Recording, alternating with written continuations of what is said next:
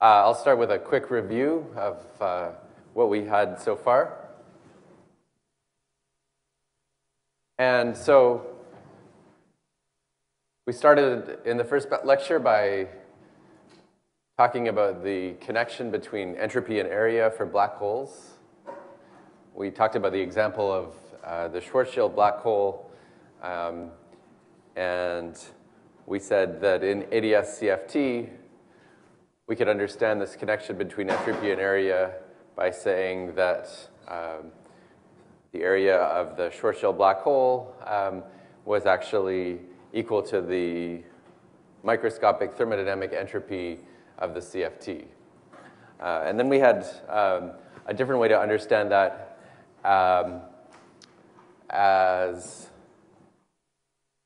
entanglement entropy. So on the geometry side, there's a maximally extended version of the Schwarzschild black hole. Maldacena proposed that this maximally extended black hole could be understood as being dual to a specific purification of the thermal state of a CFT, known as the thermal field double state. So this is where you have two CFTs, and they're entangled together, similar to this formula. And so in that case, the thermal entropy of the CFT is, we can think of that as the entropy of the single CFT subsystem, or equivalently, that's the entanglement entropy between the two CFTs. And then we moved on to say that if you now consider just a single CFT, okay, what we understood is that even the vacuum state of a single CFT, so as an example, consider the CFT on a sphere. So even the vacuum state, which is a pure state of the single CFT, if we consider a subsystem of this, and specifically I want to consider a ball-shaped region on the sphere, so we consider the subsystem B and its complement, then there's an entanglement structure which is just like what we had for the 2 CFT state describing the extended black hole. Okay, so this is now just the ordinary vacuum state, but we could still understand it as an entangled state between this ball and its complement. Okay, so the fact that it's entangled corresponds to the fact that here we're summing over some set of product states. Okay, so it's not even though it's the vacuum state, there's lots of entanglement across the surface. So specifically what this means in this case, this state, so we can write it in a way that looks like this thermofield double state, but these energy eigenstates, they correspond to eigenstates not of the full Hamiltonian on the sphere, but of some symmetry generator that generates, so this is a symmetry of the CFT. It's associated with a conformal killing vector, so a time-like vector that acts within the domain of dependence of this ball-shaped region. So there's this time-like coordinate that I'll call zeta, generated by some Hamiltonian h zeta, and I'll tell you exactly what that looks like later on in this lecture. And so what we're talking about here is some set of eigenstates of that Hamiltonian. Okay. And over here, similarly, we can define states of this side, and those would be eigenstates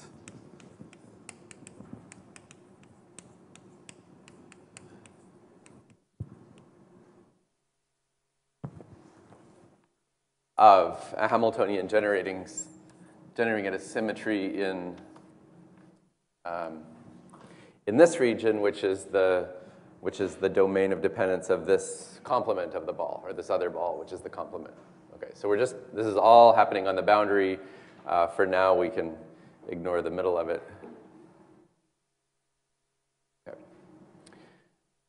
So the structure of the vacuum state, if we make this arbitrary choice and we say this is one subsystem, this is the other, it looks just like the structure of this thermofield double that was dual to a black hole. And so we can carry over a lot of what we learned about the black hole. We can now think about this in the holographic context and say, if we make this choice and we split up the boundary into these two parts, we can think of the density matrices describing those two parts. So each of these are density matrices that look thermal, and we can say, well, the whole vacuum state is dual to this ADS, but now we can ask, what is just this density matrix dual to? What part of the geometry does this contain the information about? And so even though there's not, from the start, any obvious decomposition of the geometry, once we make this choice and focus on this region, there's a naturally associated wedge of the full geometry that we could say is dual to this density matrix, or we can argue is dual to this density matrix. Okay, so this wedge is basically just the region of the geometry. One way to define it is the region of the geometry that I can communicate with. So I can start at some point in B. In this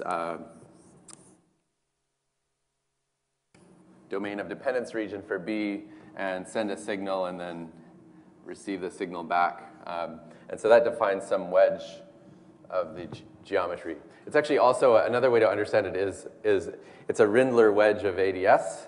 It's the region of ADS that if you have some accelerated observer that starts here and ends up here, so this is some constant acceleration trajectory. This is the region of the geometry that observer can see, or that can communicate with, can send signals to and receive signals back. Okay, so this is it's like the ADS version of Rindler space. So, okay, so it's natural to say that this density matrix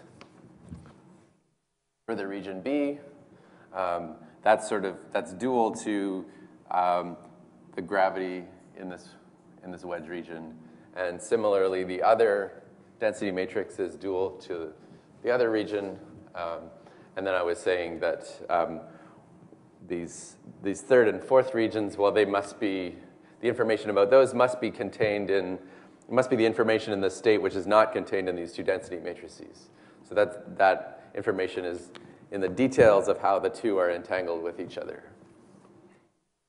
Okay, and so finally, so all the similarity with the black hole case suggests that maybe the entropy also, so the entropy of the subsystem should have some relation to an area in the bulk geometry.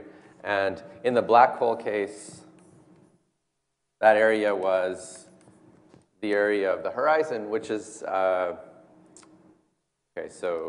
which is the area of some spatial surface separating the two sides. So this is a space-time diagram, but if I just draw the space for the black hole space-time, then it was these two asymptotic regions connected by some wormhole, and the area is just the kind of the minimal surface. It's an extremal surface separating the two sides from each other. Okay, so the black hole entropy was just equal to the area of that surface divided by 4.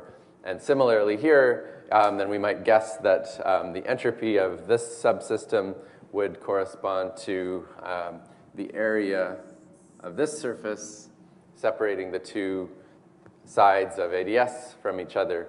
And in this case, we can actually calculate what this entropy is in some CFT we use a cutoff to get a finite answer and compare it with this area, and one finds that indeed this formula is true.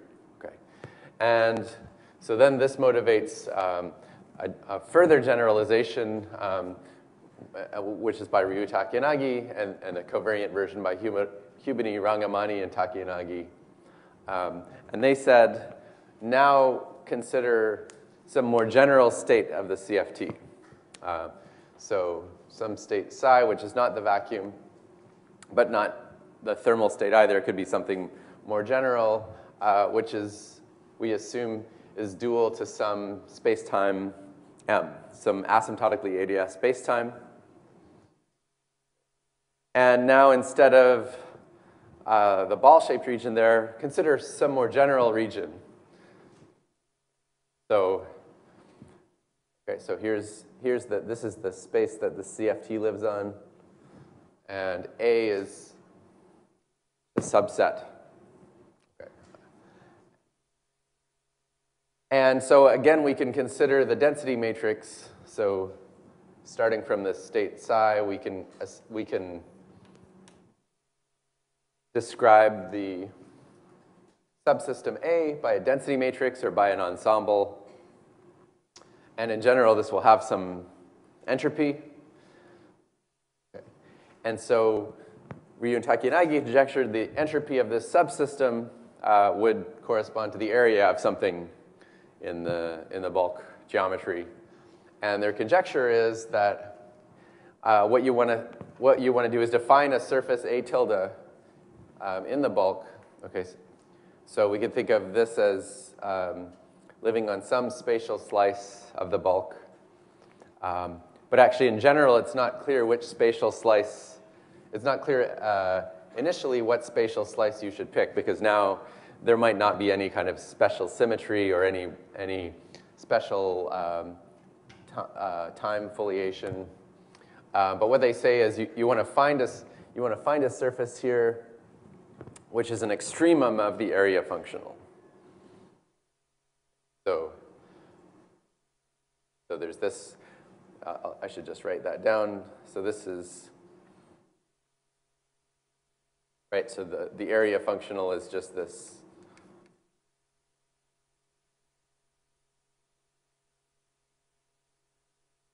Okay, so this space-time M has some metric, and then it's the usual definition. You would pull back the metric to the surface and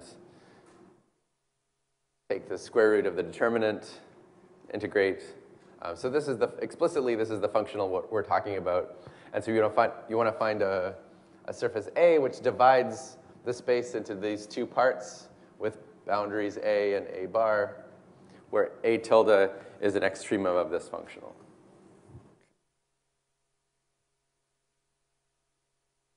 It might be that there are more than one, it might be that you find multiple extrema.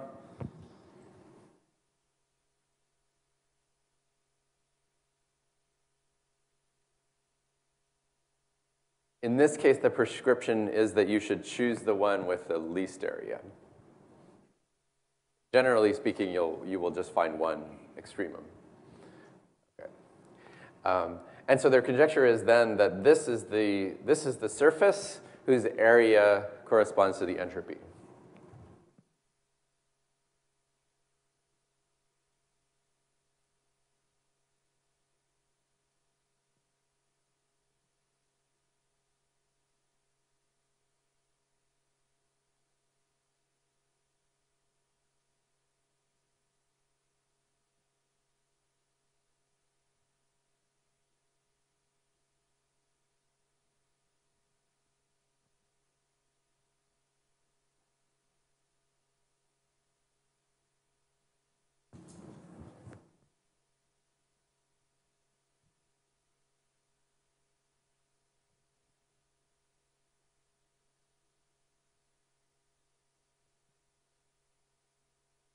Yeah. Yes?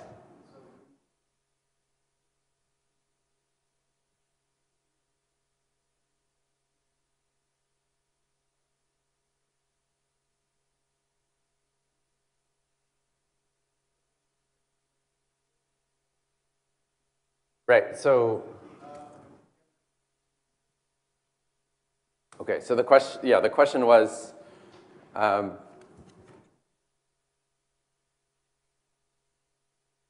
in order to check this in detail, do I need to know how field theory parameters are related to gravity parameters? So, I mean, I guess there's two points of view. If I have, so I think the original point of view was just, suppose you have some existing ADS-CFT, like n equals 4, and super Yang-Mills theory with large lambda, and we think this is dual to type 2B string theory on asymptotically ADS, and you know, in these existing examples, we would have some specific relation between parameters of the field theory and then parameters of the gravity theory. And then on top of that, so this would then just be an extra thing. I mean, then we could just check this directly because we already know, based on other calculations, how these parameters are related. If this is the only thing, I mean, another viewpoint that I'll take a little bit later on would be to say, just start with a CFT and then you know, you can ask, you can calculate entanglement entropies and then ask, is there some geometrical way to represent those? And then I guess in that case, you could do one particular calculation to fix this relation between G Newton and the field theory parameters. So say I calculate the entanglement entropy for some specific ball. Okay, then maybe I need to fix the coefficient using that one, but then I can check, you know, the infinite number of other possible regions and see if it works. Okay. I said it last time, but I'll say it again here. This is a little bit of a funny formula because in the way that this is written, both sides are divergent quantities. Okay, so when you calculate entanglement entropy,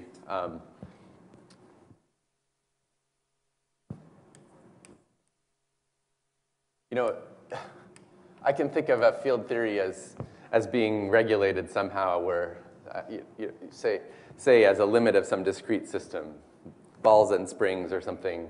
And in the regulated theories, you can always focus on some subsystem and calculate the entanglement entropy, and it's some finite quantity.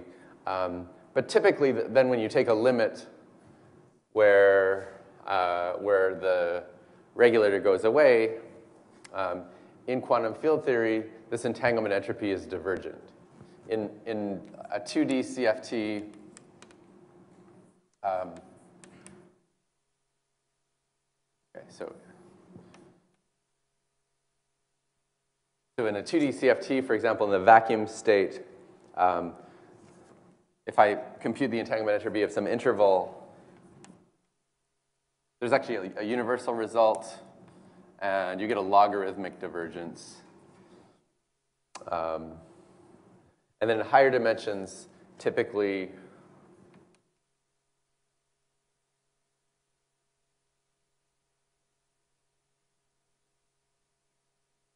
so then you have a lot more choice of the shape of the region.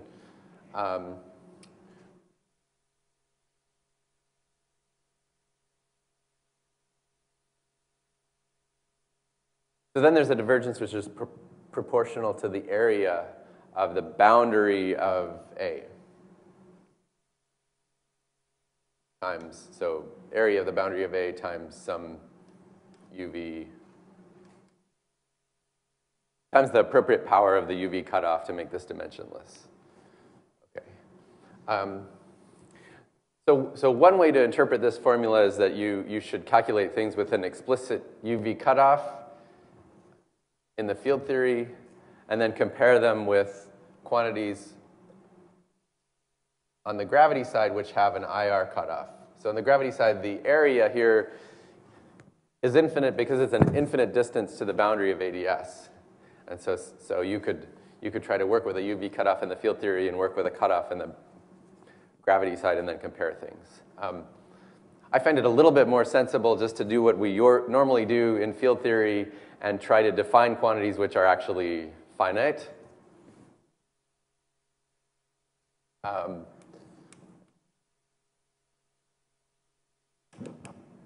So a less ambiguous kind of comparison would be between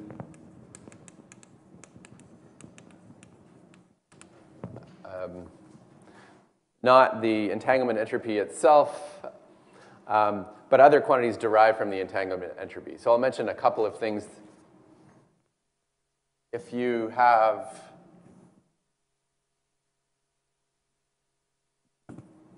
various combinations of entanglement entropies, so the simplest being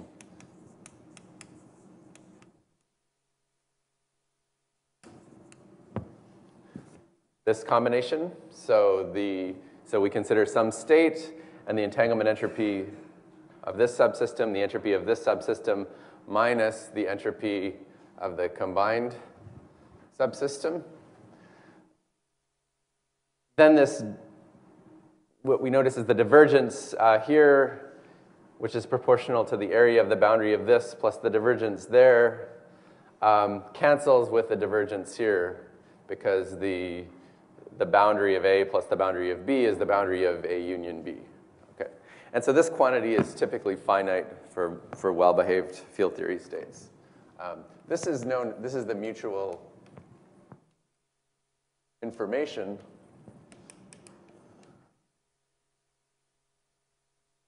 This is called the mutual information between A and B. Okay, so it's just literally it's how much entanglement there is between A and the rest of the system, plus the entanglement between B and the rest of the system, minus the entanglement between the union of A and B and the rest of the system. So roughly speaking, what this picks out is some entanglement between degrees of freedom of A and degrees of freedom in B. Okay, entanglement or correlations. So that's one finite quantity. Another one is just to look at vacuum subtracted quantities, entanglement entropies. So if we're interested in some state psi, which is not the vacuum state, then you can calculate the entanglement entropy for some region, but then subtract the entanglement entropy for the same region, but in the vacuum state.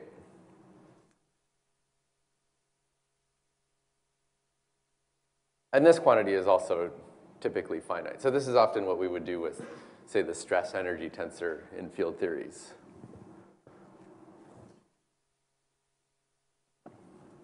Okay.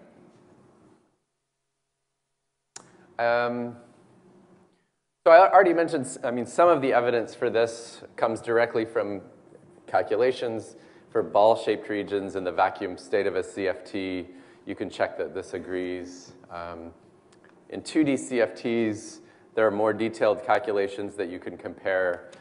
You can do the calculation for intervals in thermal states or for multiple intervals and see that it's correct.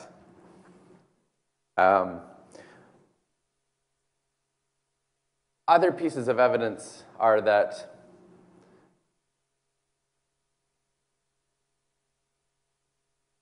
this definition of Ryu and Takinagi obeys various properties. It can be shown to obey various properties that entanglement entropies are known to obey.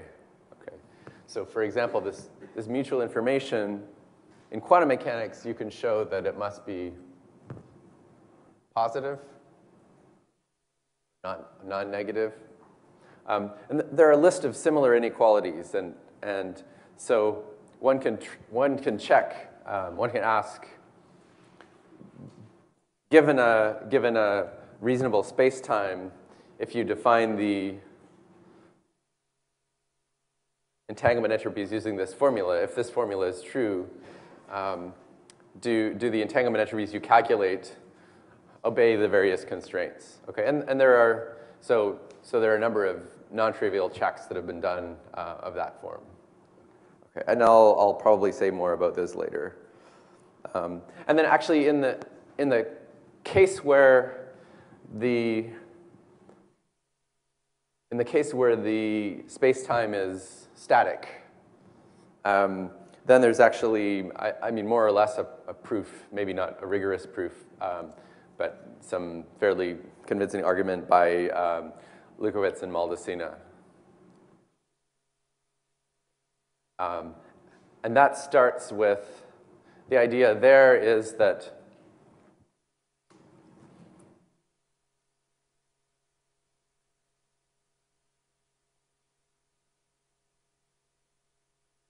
in the field theory, there's some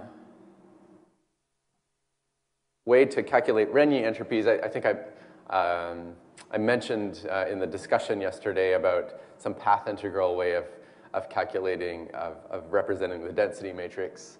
So there's some path integral way of calculating these Renyi entropies, or more specifically, trace of rho to the n is a quantity that one can give a path integral description of. So this thing, using the standard ADS CFT correspondence, you could map this over to some gravitational path integral, okay? And so we essentially know a correct answer for how to calculate what this corresponds to on the gravity side.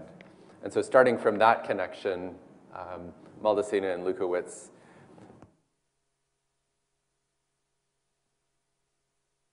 made an argument, so to relate these to entanglement entropies, you have to take some analytic continuation and take a limit where n goes to 1.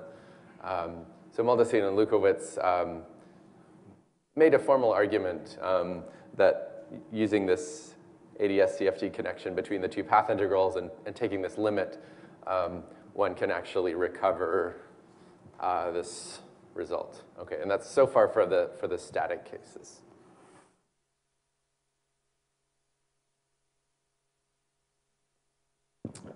Okay, so I'm going to talk about some implications of this.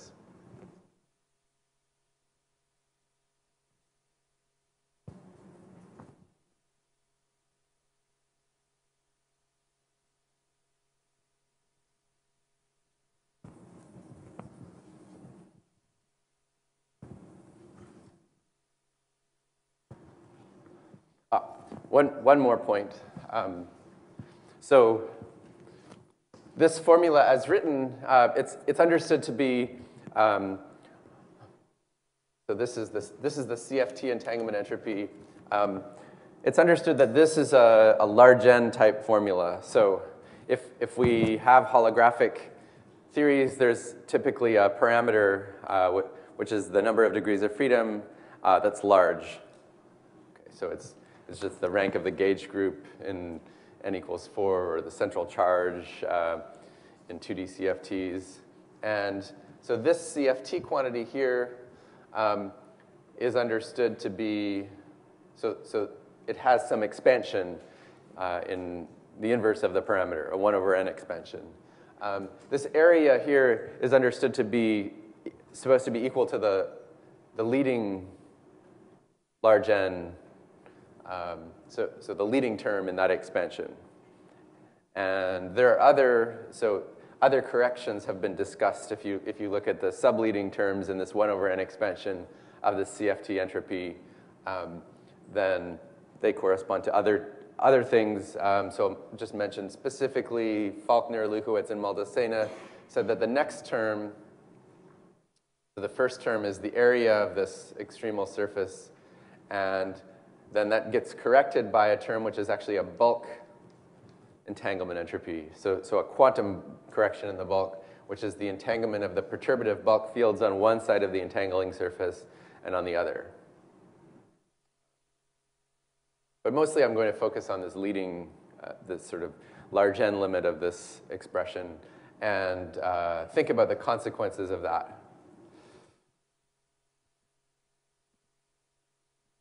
Okay, so implications.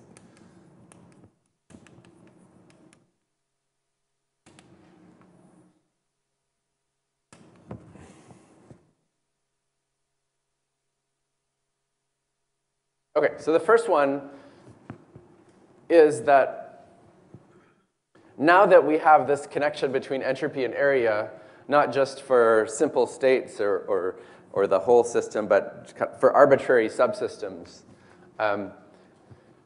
So this gives us a huge number of relations between entanglement and between the geometry. And because we have now so many connections there, I think we can plausibly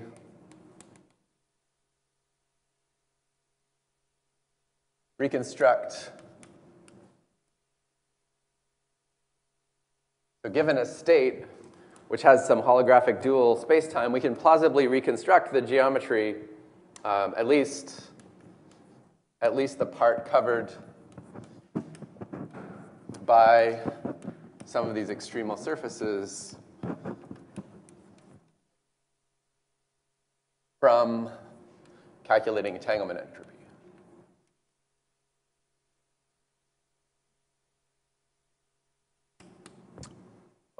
So far, there's not a general formula for how to do this, but you can imagine the prescription is that someone gives you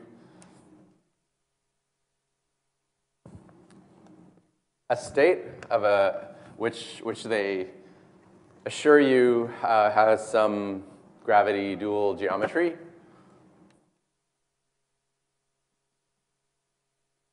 Okay, and now you want to figure out what geometry is encoded in this state. So you just go ahead and calculate the entanglement entropy in the field theory state for lots of different regions. Okay, so you think of all sorts of different regions, and you calculate all these entanglement entropies. And then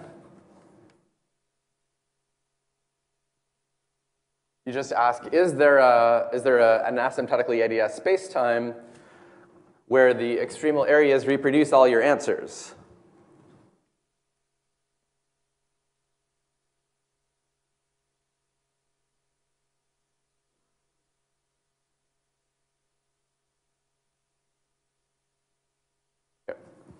So is there a space-time where the areas of the extremal surface with boundary the same as the boundary of A matches with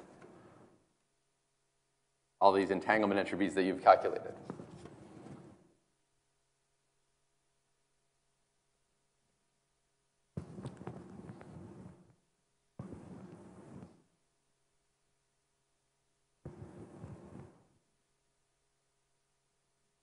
Okay, and the point is that this is a highly over-constrained problem.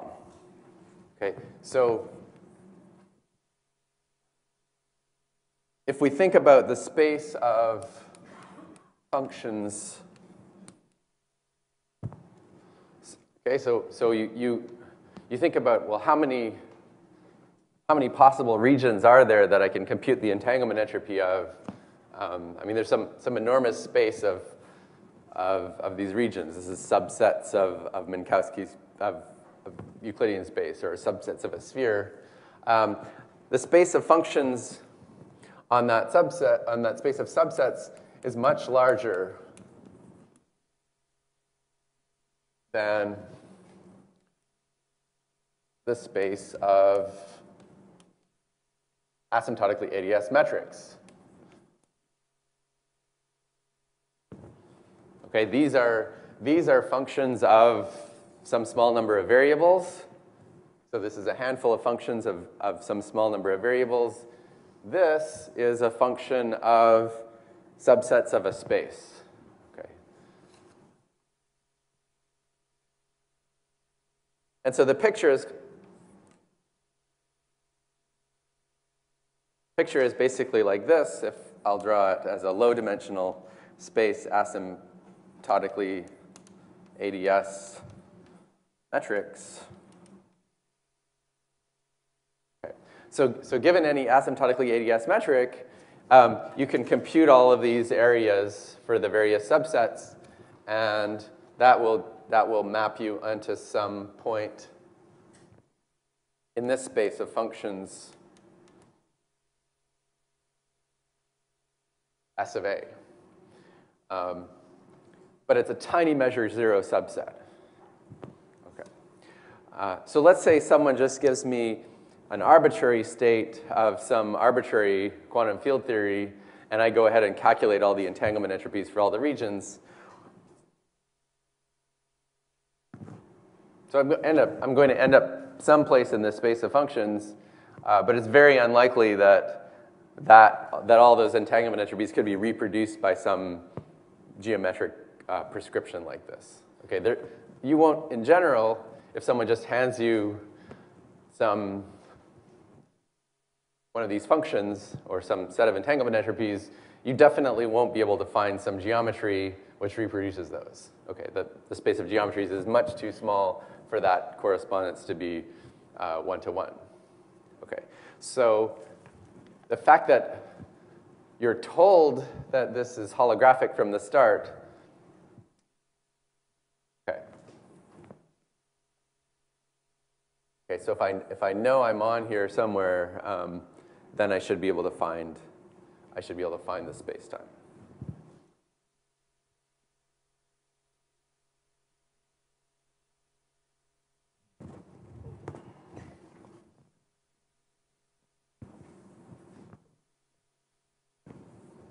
Okay, so one caveat that I have in brackets over there is that there could be parts of the space-time where none of the extremal surfaces reach, and then I'm not going to be able to reconstruct those. Okay, so just to draw one more picture, the idea would be, if I want to,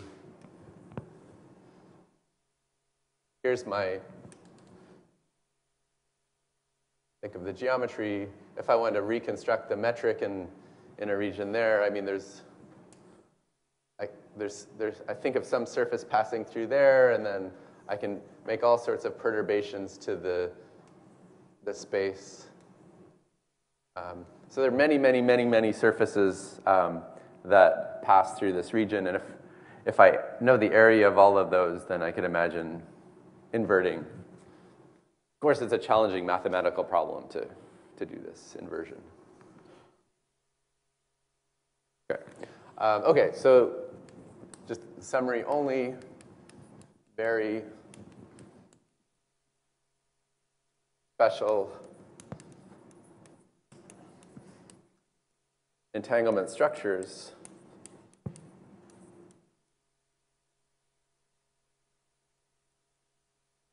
will be consistent with a geometrical description.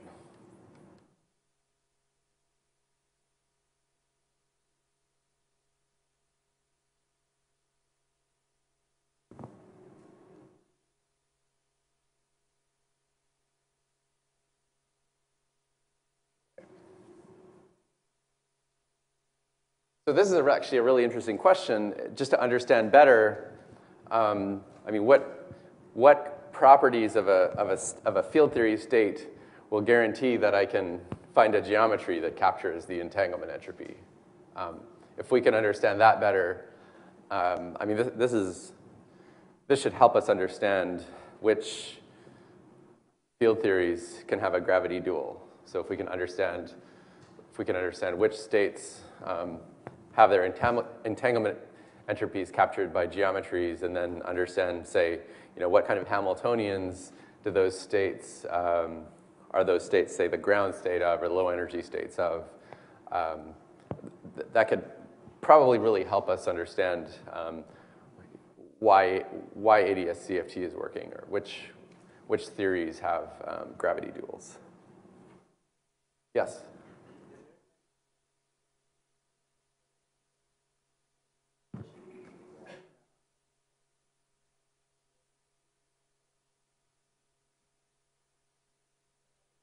That's right. So specifically,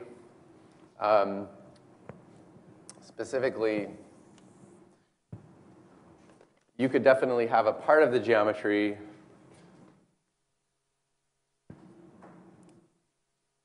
sometimes people call it the entanglement shadow. You could have a geometry where some region in the middle is not covered by any extremal surface. Okay, so this is kind of interesting. So actually regions behind black hole horizons, for example. Okay, so that's why I said that. You're obviously not going to learn about this part of the geometry because these areas don't give you any information there.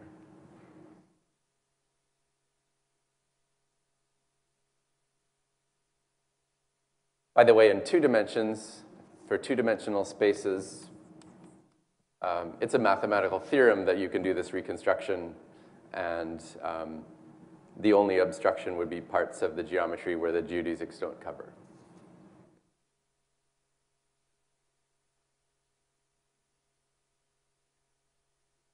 Okay, so,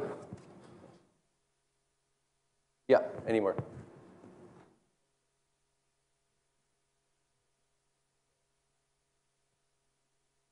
Sorry, yeah. Yes.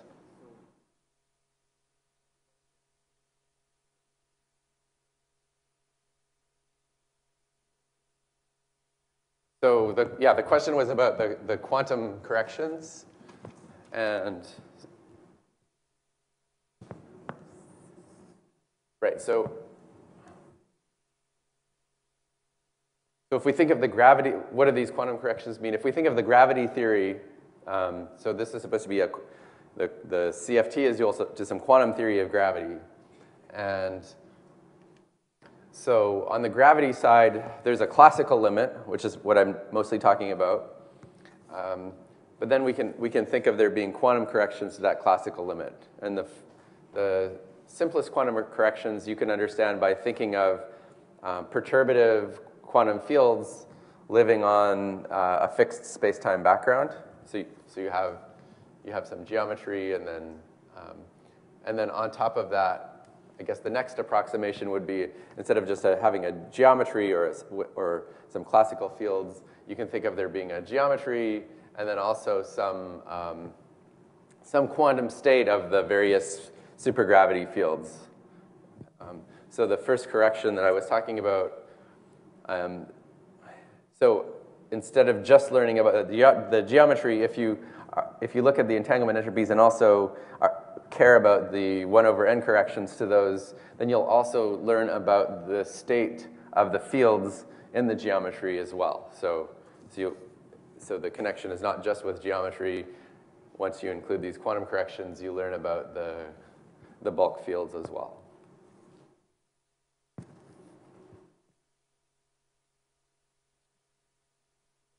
All right. Okay, well, since there's this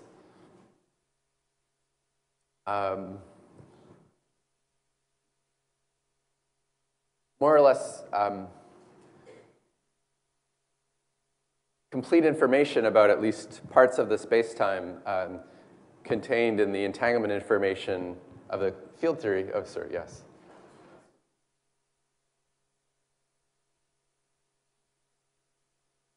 So there was a paper by Aaron Wall and someone else, maybe Netta Engelhardt, that specifically addressed this question. It's called, maybe Entanglement Shadow was in the title. Oh, sorry? Extremal surface barriers, okay. And so I would recommend that you have a look at that because they they have, yeah, they've spent the whole paper kind of looking into that. I think it's a little bit more general, and they have some general results about when it can happen. Yeah. Okay, so since we're understanding the geometry as being contained more or less in the entanglement structure in the field theory, we can be even bolder now and ask whether you can, so understanding how gravity emerges. I mean, part of it is understanding how space-time is encoded in your field theory. But then we can ask, I mean, can you actually see some sort of space-time dynamics, or can you learn about something about gravitational physics by understanding properties of entanglement in the field theory?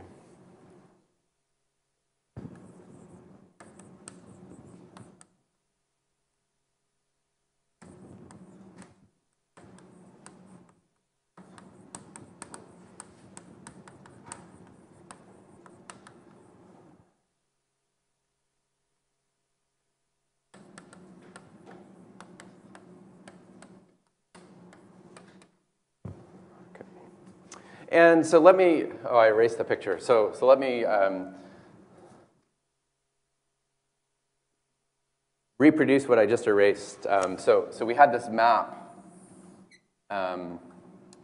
between asymptotically ADS metrics.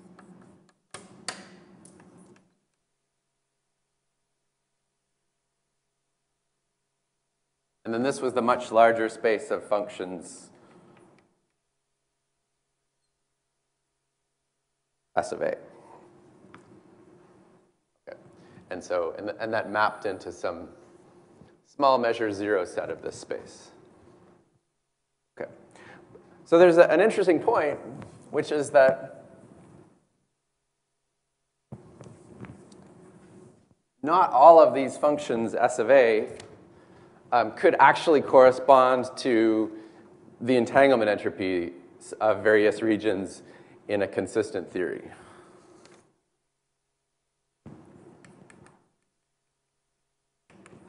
Okay, so the entanglement entropies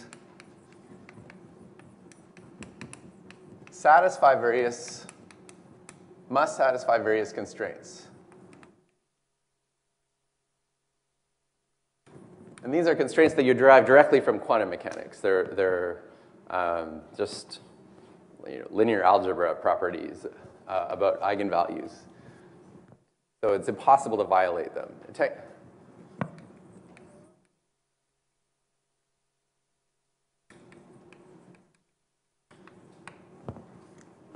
Okay, so I think I mentioned one already. So if you have two regions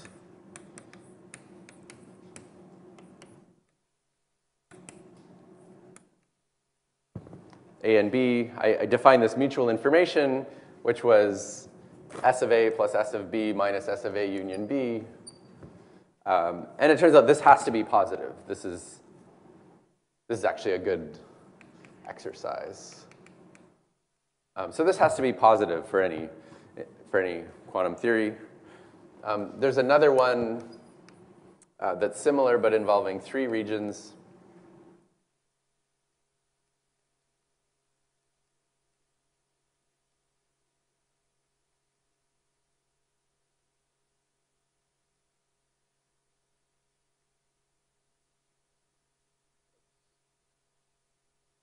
Right.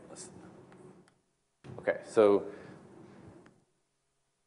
you can show, and it's much more difficult, that entanglement entropies for these combinations of three regions have to satisfy this inequality.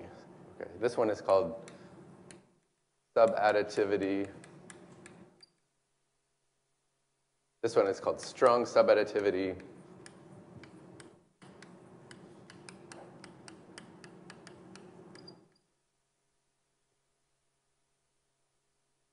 And then there are more that I'll talk about. There's one called the positivity of relative entropy and the monotonicity of relative entropy.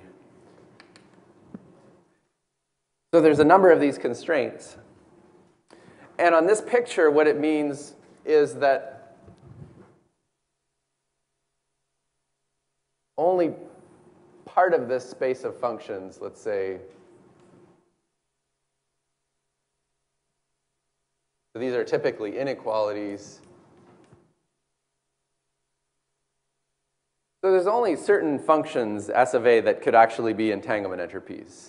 Okay, there are some, if you have some function of regions where you find one of these to be violated, then that function can't possibly be the entanglement entropy, describe the entanglement entropy for regions in some consistent quantum theory. Okay. On the other hand, if you start with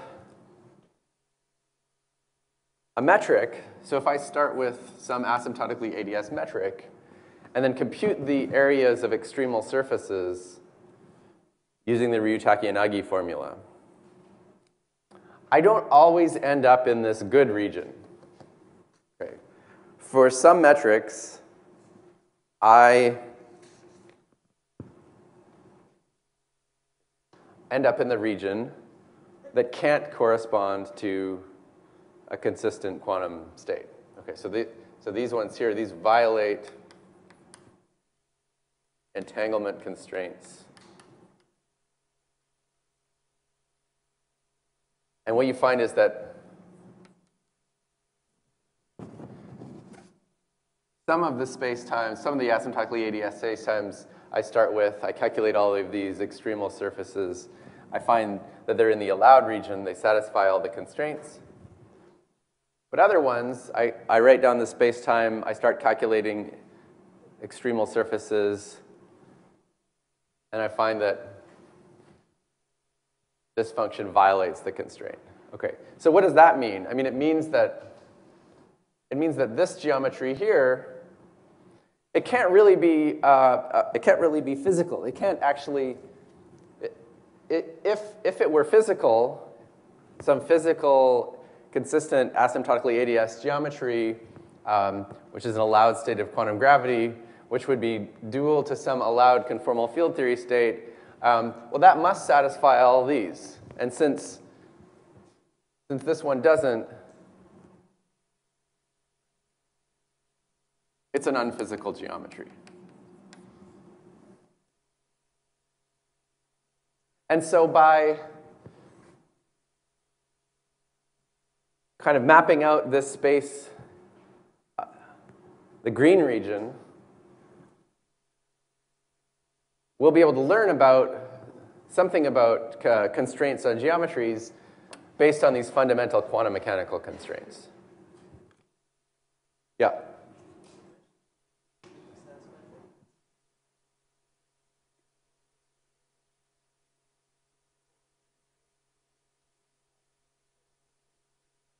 So the question was what do I require for these to be true? So most of these are just true about any quantum systems where A, B, and C are arbitrary subsystems. So I think that I have in mind local quantum field theories, but it's likely that even for more general theories, as long as I can isolate some subsystems, as long as where you have some degrees of freedom and then some independent degrees of freedom, then they should be satisfied. Yes? Yeah, I think, let's see. I mean, you could choose them. So I think in this way of writing strong subadditivity, normally we imagine them to be distinct. But I think I could write this in another way where they would be allowed to be overlapping. Yeah, actually, I don't remember. Maybe this is more. Maybe this is okay generally. Okay.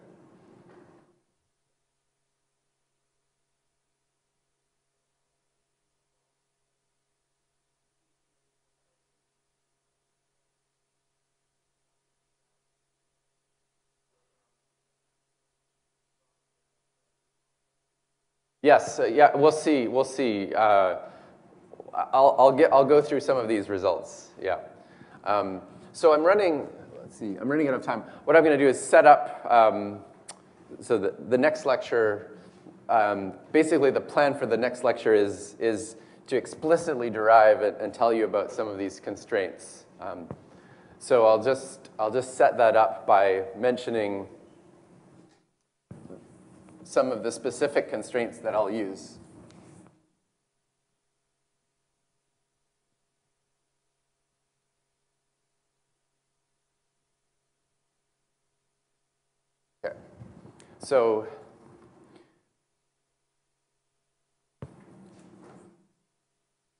Okay.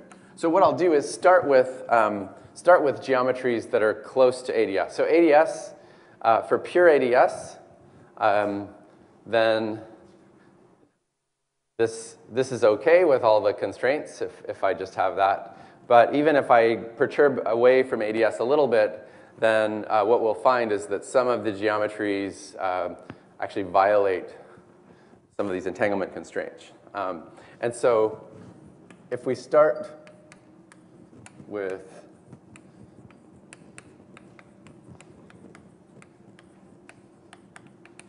so if you think about these small perturbations, we can ask, what are the constraints on states which are close by the vacuum state? So if we start with small perturbation to the vacuum state of a CFT,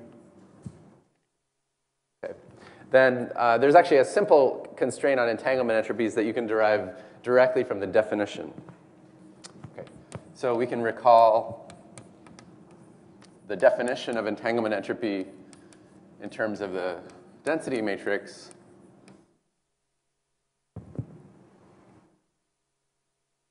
Okay. And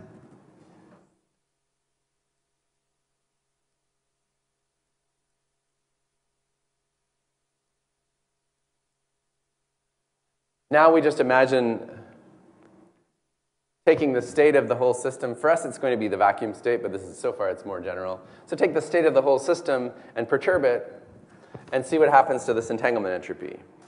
And so what we find is that we have the variation of this. That gives minus trace of delta rho, log rho. And then there's another term that you would get by varying the logarithm, okay, which would be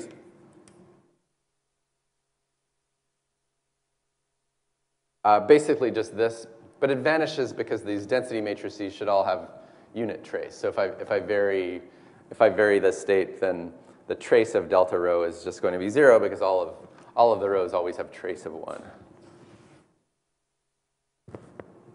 So this is a formula for the variation of the entanglement entropy. And now we make a definition.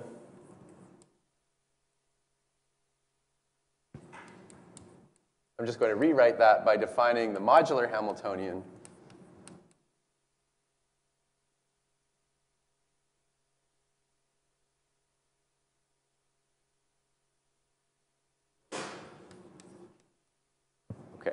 So HA, the modular Hamiltonian, is just defined to be minus the log of the unperturbed density matrix. It's just this quantity that appears. And the reason that we make this definition is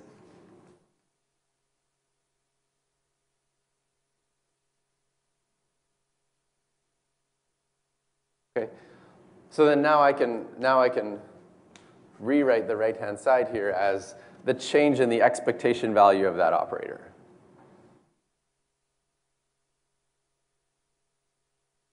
Okay. So the change in the entanglement entropy for my small perturbation is equal to the change in the expectation value of this operator. And this is useful. I mean, in many cases, this HA would be very complicated. But there are cases, if we have a starting point where we know exactly what this density matrix is, then this will give us a useful formula. So I'll just end with one example that we're going to use next time.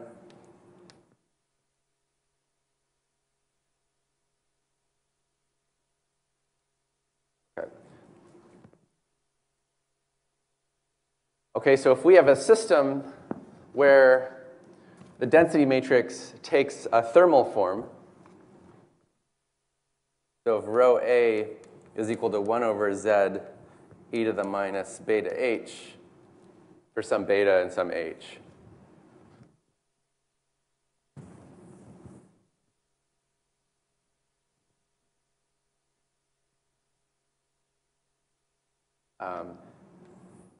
Then this one gives us that delta of SA is equal to 1 over T, or beta,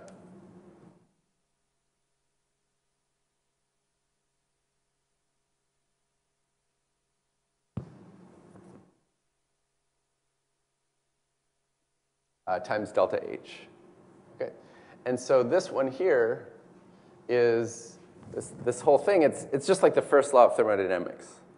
I mean, in fact, it's sort of a quantum version. It is the first law of thermodynamics, but it's actually a nice quantum generalization.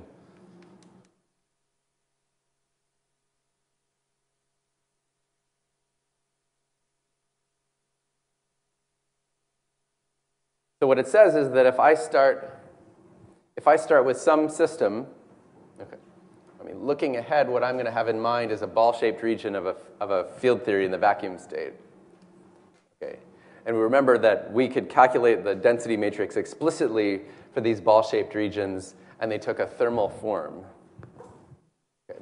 And now what it says that if I make a perturbation, if I vary away, say from the vacuum state in this case, that for any variation, the change in entanglement entropy is going to be equal to 1 over T times the change in the expectation value of this Hamiltonian operator. So it relates the change in entanglement entropy to the change in energy. In the field theory, that's going to turn out, this side we'll be able to write in terms of the stress energy tensor. Okay. And so this is the basic constraint that you get for small perturbations to the vacuum state for entanglement entropies. And we're going to next time we're going to translate that to the gravity side and get a constraint on geometries which are close to ADS. And what we'll find is that this exactly gives the linearized Einstein equations. Okay, so you actually directly from this thermodynamics of entanglement, sometimes people call this the first law of entanglement entropy, we're going to see that you just translate it mathematically starting from the Ryu-Takayanagi formula over to a constraint on geometries, and it says that the consistent physical geometries are the ones that satisfy the Einstein equations to linear order around ADS. So we'll do that, and then we'll talk about a non-perturbative, we'll talk about constraints at second order, and then kind of non-perturbative constraints. And then you learn things about sort of nonlinear gravity, again, coming directly from quantum mechanics. Okay. And that'll be on Monday. Okay. You have a question?